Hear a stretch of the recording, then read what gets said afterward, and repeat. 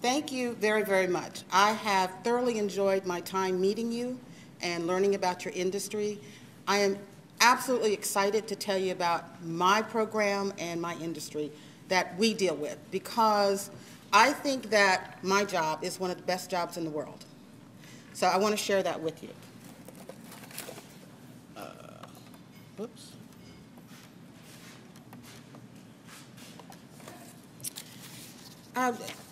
One of the things that Patty didn't tell you is that I started my career with the U.S. Department of Agriculture in 1987. And I was a field veterinarian medical officer dealing with the export of cattle across the pond. So that was my primary duty as the port veterinarian. But one of the minor duties that I was responsible for was dealing with animal welfare inspections. And shortly after I had started my career, the Animal and Plant Health Inspection Service did a reorganization. And they said, anybody in the organization interested in doing animal welfare inspections and animal welfare issues full time? And anybody who said yes, maybe, was sort of drafted into that. And I was the one that said yes, I really do. So we started out with a really small field force of about 80 employees originally starting out. And I was one of the original group. And I've been doing this for 26 years, and it's been a wonderful growth in my career. And I've progressed in many of those positions. So I did field inspections for 10 years. So I actually did the inspections going to the facilities and enforcing the Animal Welfare Act, and then became a supervisor, and then an assistant regional director, and then after Katrina did some issues relating to developing our part of the program and emergency programs, and then moved up to be assistant deputy administrator. And I want to talk about this fantastic program that is really kind of hidden from the public view, because we do such a great job that it doesn't generate the same controversy that other issues generate, except when there's negative issues out there. Oh, all right, I have to figure out how to make sure I'm doing this right.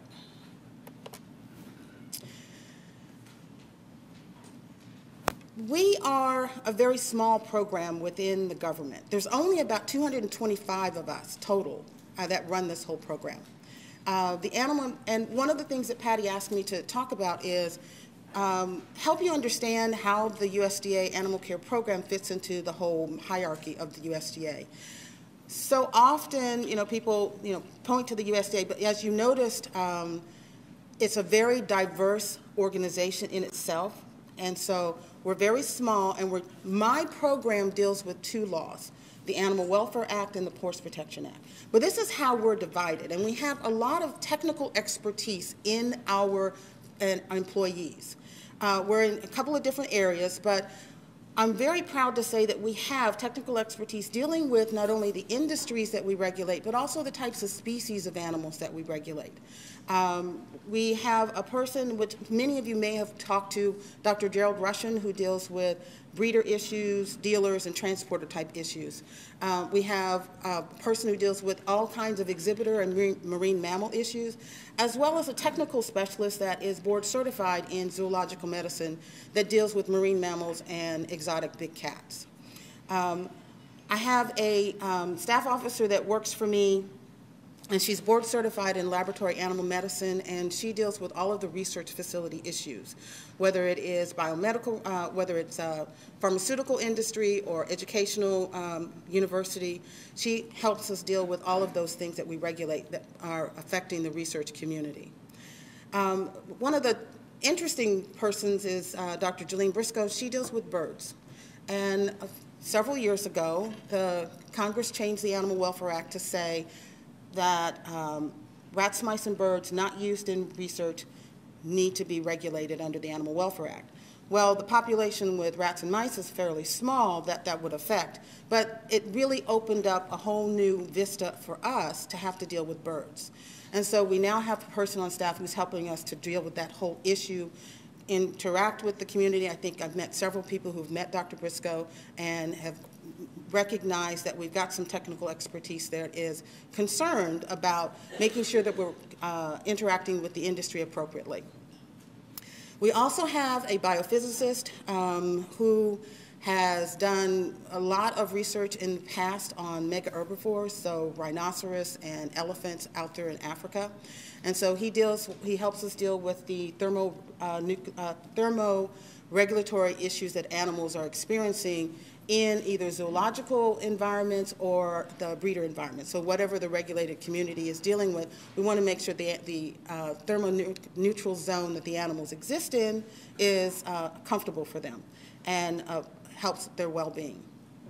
We have an elephant specialist, non-human primate specialist, and a dog and cat kennel specialist. So we've got a lot of technical expertise that we draw on to interact not only with our inspectors, but also with the regulated community and the public.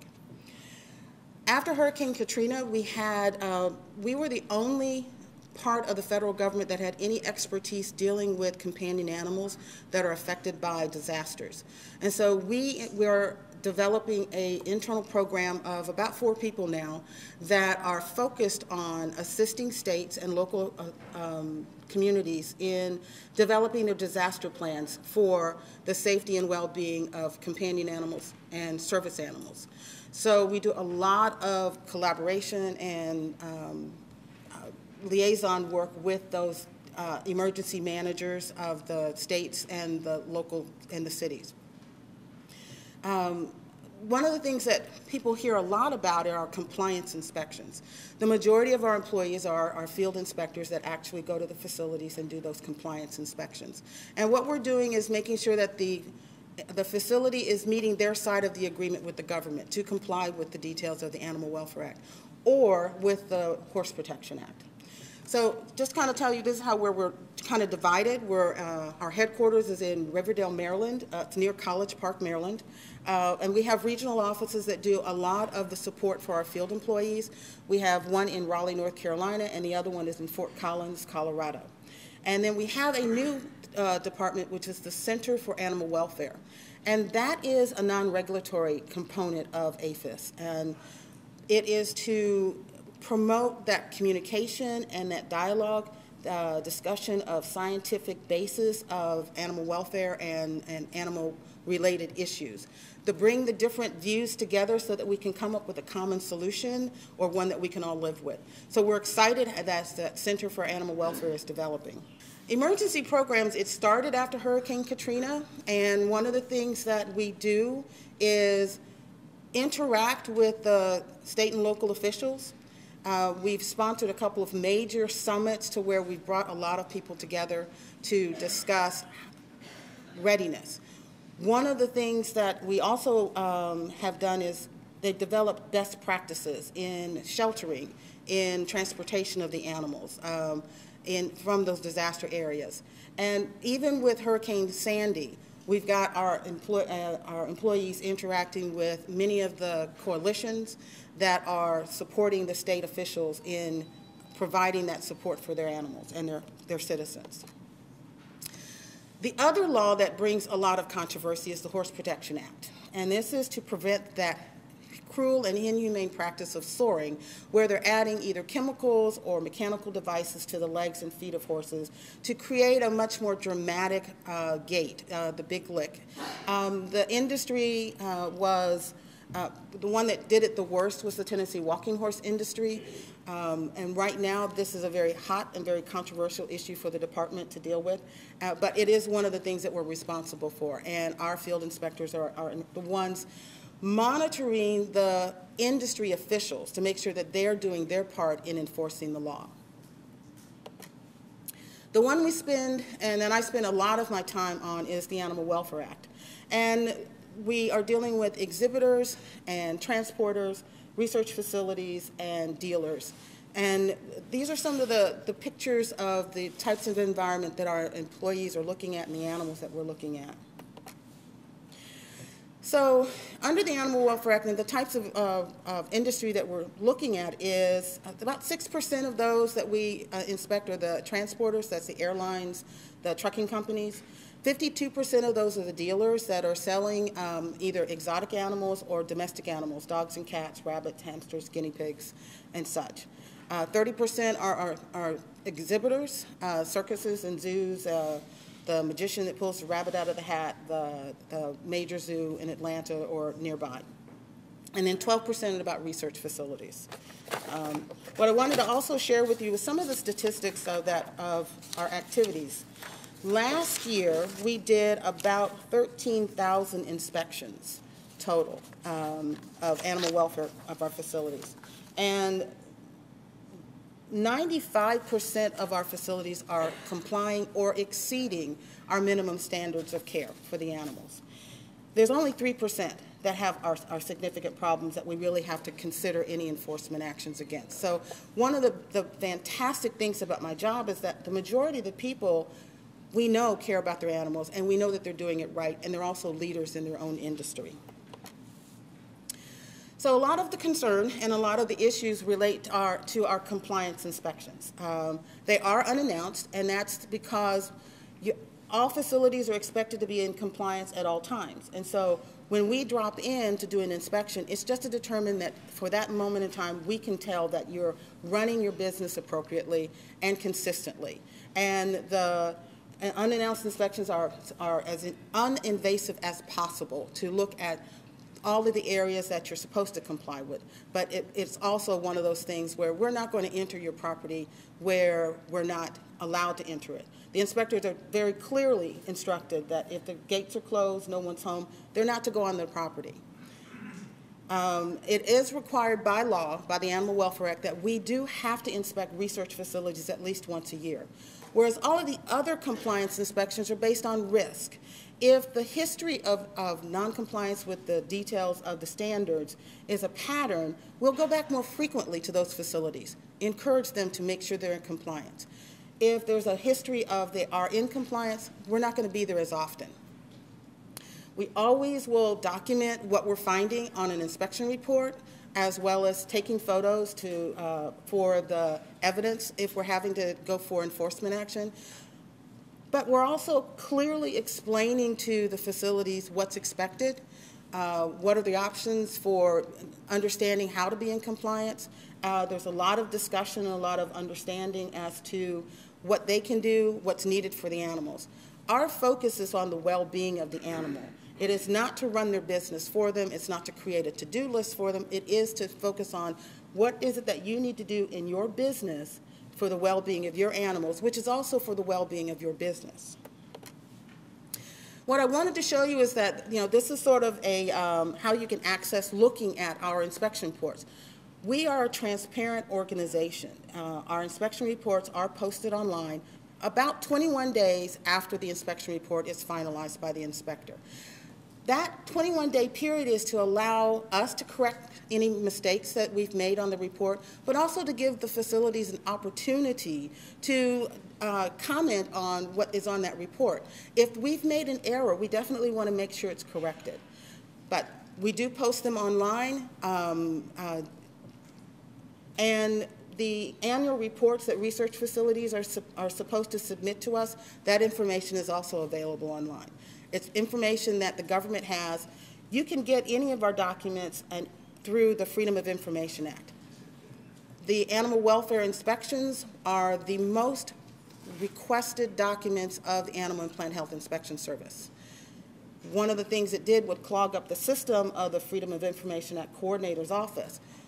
When we made sure that the information that was on those reports was clear about what was found, it wasn't inflammatory to the facility, we were able to make sure that we could post them. That 21-day period is a part of the review process to make sure that information is not on that report that should not be on that report and publicly released. So you can go out to our website, and this is how you can access it. We have a very powerful search tool that allows you to get that data and that information any way that you want to. You can do it on one facility. You can do it on every facility in one particular state. You can do it on a whole group of facilities that have marine mammals, or those that have all the tigers. So it's one of those tools in which you sort of play with it. You get a lot of information that you'd like to know. A lot of our great information is on our website. You can get the current notices and about the issues that we're dealing with. of course, you can get a copy of the regulations and our policies. The guidance documents that we have for our field inspectors is out there. We have an inspection guide for the inspectors that kind of tells them when you're at a facility, this is some of the guidelines that you're supposed to follow. So you have access to seeing that information too. Of course, through that search tool, you get the list of the licensees and registrants that we're regulating. You can also get a copy of the recent enforcement actions that have been taken and what that whole process is. A lot of the pet evacuation and sheltering information is also there. So we try and put a lot of our information on that website. I want to caution you, let you know that it is going to be undergoing a revitalization and a updating of our website and our content. So if you're having difficulty finding something that you're interested in, you can absolutely email me and we can try and talk you through it. Be patient, but hopefully by the beginning of the next year we have a more updated website. Now, I know a lot of people are very interested in knowing about the status of the current change to our regulations. And I wanted to make sure I covered as much of that as I could possibly cover with you. I'm not going to go through the details of the proposed rule. I'm pretty sure that those of you who are interested in and are following it know it probably better than I do. So I'm going to try and answer what I can answer as best I can.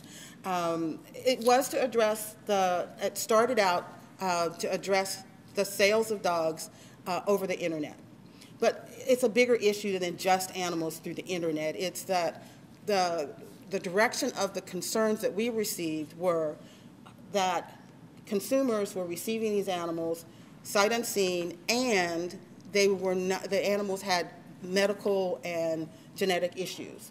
And just to kind of give you a sort of a one-on-one in the way that we deal with issues, we work for everybody. We work for you, the public, the regulated, the industries, all of our stakeholders, Congress and everybody else. And as issues come to us, from whatever that direction might be, we will do our best to address and deal with that issue. It might relate to how often the issue comes to our attention or how dramatic it might be, but we still have to deal with that issue. And dealing with the sale of dogs in all those kind of capacities is one of those issues that came to us. As you remember reading in the proposed rule, it came to us through our OIG audit. The Office of Inspector General audit made some recommendations that we needed to deal with the issue. The public was also providing them with complaints about animals that they had purchased that we didn't have, at that time, regulatory authority to deal with. We also were getting direct complaints themselves. And so one of the things that we do is figure out how can we best deal with this issue. We also have to respond to the Office of Inspector General's recommendations. So our answer was, okay, we'll look into it. We will do our best to address it. This was the method in which we thought was the best way to deal with it at the time. I love the process that the government has, because not only do we take all of the information that we can get to help us draft up the proposal, then the process says now we get to get more information that we weren't aware of. I am so excited that we got almost 500,000 comments, petition signatures on this topic. That tells me that there's a lot of interest, there's a lot of concern, and we have a lot more information that allows us to make our decisions best. So we've got all of those comments. They're reviewing those comments now. It is under development. I don't have any more information to tell you on that one because I don't know the details of it. I reviewed the same comments as much as I could that are on the public website, government, regulations.gov and change.org. So you have what I have right now. The intent is to make sure that when we are publishing the final rule, you can see your comments in the response. That's the intent. So hopefully with the diversity of comments that we received from everybody, the general public the animal protection groups, the industry, that you'll be able to see that we did read your information and that we were trying to address it the best that we can. The other proposed rule that you might be concerned about is the one relating to the importation of live dogs for resale. This was a change to the Animal Welfare Act that Congress made in 2008 with the 2008 Farm Bill. We are required to come up with the rules on how you can comply with that change in the law. So in last year, let me make sure I get my numbers right. September of last year, 2011, we published the proposed rule relating to this. And the requirement that was actually written into the law is that the animals must be in good health, they have to be at least 6 months of age, and they have to be appropriately vaccinated for them to be imported into the U.S. for resale purposes. It does not apply to the the consumer bringing their own pet in or importing your own pet for your own personal use. It's for those animals that are for resale. There are a few exceptions. If it was coming in for research purposes, it may not be in good health. It might be for veterinary treatment, or if it's coming into Hawaii from Guam, New Zealand, the British Isles, and Australia, then it doesn't have to have the age restriction. And that's what was written into the law. And so what we're doing now is we've published the proposed rule, and we've gotten comments, and now we're using those comments to draft the final rule. And the last I heard was it's going through the departmental clearance process. So now we're getting permission to publish it in the Federal Register to let you know what the final decisions are on the importation of live dogs. And I'll answer your question in just a moment. So much of our information you should be able to get out there on the website. We are trying to definitely make sure that that's the place that we're sending people to. One of the new initiatives that we've got, we just started with the Animal and Plant Health Inspection Service, is using Gov Delivery for people to get notices about changes and information on our program. So Notify Me is a box that you can click on our website to where you can sign up for our registry. Anytime that we are publishing an enforcement notice or a change in our policy or changes in our process, we'll be sending out notices. And it will have a list of topics that you can sign up for. If you're only interested in marine mammal issues, then you'll get a notice that relates to marine mammals, but you won't get a notice relating to dogs and cats. If you're interested in horse protection issues, you'll get only the horse protection, or you could be clicking on all of those. It's whatever those topics that you're interested in. So I'm excited about that one because that's brand new, and we definitely want to stay in touch. We want to keep you informed, but we also have that opportunity where you can get in touch with us to say, what other information do you have? So now I'll be glad to answer any questions. Okay. Yes, the lady behind the pink. Okay. I'm just wondering if you've made any progress on the soaring issue. You know what progress you've made? There has been a lot of progress where we've had a couple of indictments of the trainers that were involved in some soaring, and that was earlier this year or last year. We've got a lot of enforcement cases from the National Horse celebration that happened this year that a whole group of people in the department are going through. So we are making progress. It's a very complex way that rule, that law is enforced because the industry has a level of responsibility to prevent those animals, those horses, from being in that competition. And we're the ones that are having the oversight of the animals and of the industry. So we think that we're making some progress. Hold on just one minute. The gentleman had his hand up. I had a question about the importation. Does that apply to rescues as well? It does. We don't define what is a rescue. It defines the activity itself. So if that animal is coming in for resale, then it would pertain to them if they are a part of that activity. There's several thousand animals come through the border into San Diego every year in this manner. They can be smuggled in trunks of cars, or I don't know how they're getting here, but they are getting here. They're young puppies. Some of them are sick, some of them have other issues. But there is a market for them. Mm-hmm. So would you ultimately be working with Customs on enforcement, or telling them how to enforce or what to do? How do you talk with each other? We do talk with each other, and that one is a very interesting rule in which we were required to collaborate with Health and Human Services, so CDC, and with Customs and Border Protection in the development of this rule. Yes. Tell me if I repeat your comment correctly. Okay. She was, as I had described the stakeholders that we deal with, I made the statement that the animal protection groups, as well as the industry and the public, are those in which we are responsive to. And she wanted to clarify for me that the animal protection groups are not the same as the animal rights extremists. Okay. In my world, everybody's the same.